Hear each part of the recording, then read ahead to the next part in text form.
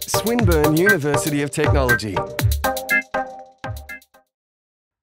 Hi and welcome to Swinburne CodeCasts. I'm Andrew Cain. And I'm Jake, and in this video we'll be looking at basic FileIO.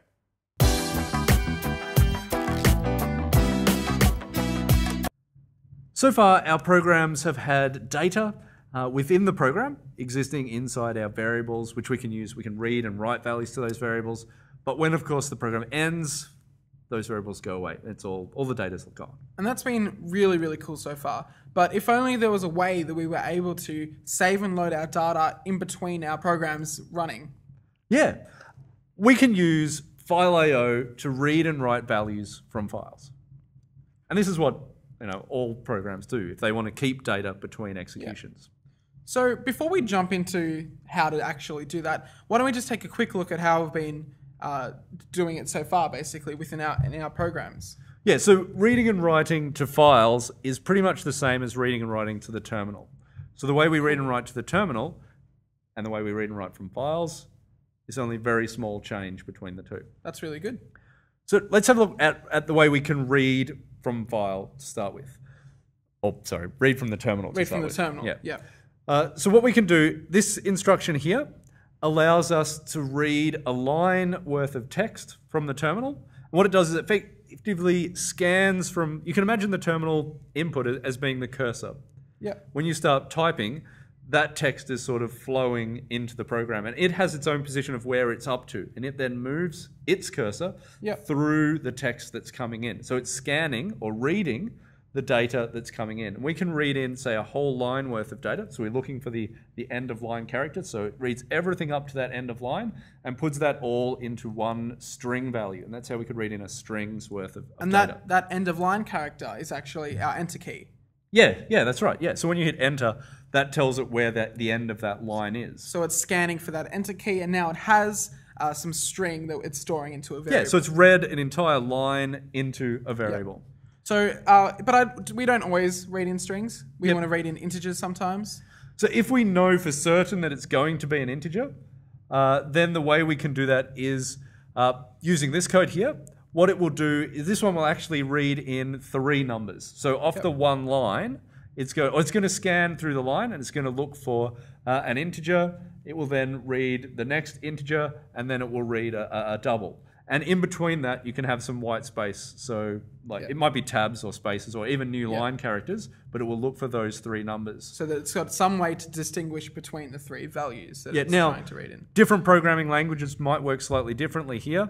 So in one case, the program might crash if it's not a number. So this is why you have to be certain it is a number. In other cases, it will just say, well, it wasn't a number, and it will sort of give up. And so you've got to be a little bit careful with how that works, but the basic idea is the same. We can read in multiple values. And we can read in a combination of the both. We can read in some integers and we can also read in a line. Yeah, so you could read in, say you had a number of integers at the start of the line and then some text that followed it. You could read in the 2 integers and then the text. It is harder to say read in some text and then some numbers on the same line because you don't have really a very clear way of identifying where the end of the line is and the start of the text. Because you could have numbers in your string. That's right. And it does... so then you've got to get into some processing. You probably then want to read the whole line in and work out for yourself where the numbers were. So if we're working with files where we can determine the format of the data in the file, you want to keep it as simple as you can. So have everything either on its own line or have, this line is going to have these 2 integer values and then this other double value or something this is how I'm going to separate each of my values. Yeah, so that you can then work it out when you break it back up. And it's pretty the same for writing. So we can write out some strings. We can write out a combination, again, of a string and an integer. And we don't really have the same problem as before because... You can do this in any way you want. Writing out is easier. And also, some of you might have noticed that when you wrote out a double, it was writing out, say, 10 decimal points worth of and scientific notation as well. Which is kind of useless sometimes when we're just writing our programs. So. Yeah, we want it to be a simple, easy to read number. You can actually format that output quite easily so that each of the languages provides a different way of just specifying, I want it to be at least this wide and I want it to have at most 2 decimal places. And so we can indicate that like this. Yeah. All right, so that's the basics of the things you can do with FileIO. You need to be able to write or read the data in and write the data out. Yep. The next bit we need to be able to do is actually hook that up with a file. Yeah. Yep. So instead of reading from the terminal, we're reading from a file, but we have to tell the program which file we're reading from. Yeah, that's right. And we can do this. It's just a variable. We've got the file. Yep. And we give it a name, and we can assign the name of our file to to this actual file variable. File variables. Yeah. So the file variable in your program represents which file it is you're going to be interacting with off your disk. Yeah. Yeah. So once we've done that, in some languages we have to mark the file as the Yeah, read or write, depending on how you're going to Yep. work with it. And then we can read data from it. So here's an example of how to read a value from the file. Now I'll notice all we're really doing, I mean, the main difference here is instead of saying read this data, which would read it from the terminal, Yep. we say read this data from this file Yep. and then store it in these variables. Yeah, so it's reading almost the same. Instead of reading from the terminal, read from the file and put it here. What you read on this line, put it into this variable. Yeah, so these are using pass by reference, and so we're getting effectively passing across a pointer, in this case to the name variable, and what we're reading is then being stored into that name variable. Yeah, and so read line will read a single line from the file, and if we want to read the next line, so all we do is we just put this instruction in again, and it will read the next line. Yeah, so that instruction just reads one line. If you want to read another line, just have one followed by another. So it's just iterating through the lines in the file. Yeah, that's right.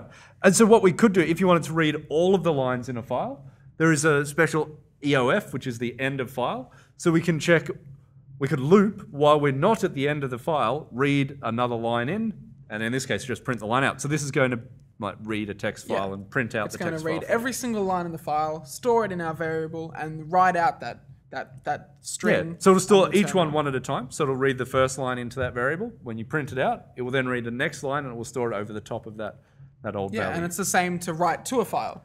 Yeah, that's right. So to write to a file, what we would do is if we have some values we want to write to the file, such as we've got here, then we can just get those variables. Once we've opened the file, we tell it that we're going to write to it.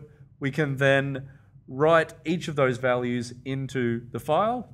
And when we're finished, we close the file and we're done. So reading and writing for files is actually fairly simple. Yeah, it's pretty much the same as reading and writing to a terminal. Yeah, the main thing you've got to think about is how you're going to organize the data so that when you've stored it, you can get it back to reuse it again. Because the program needs to know what it's about to read in from the file. Yeah.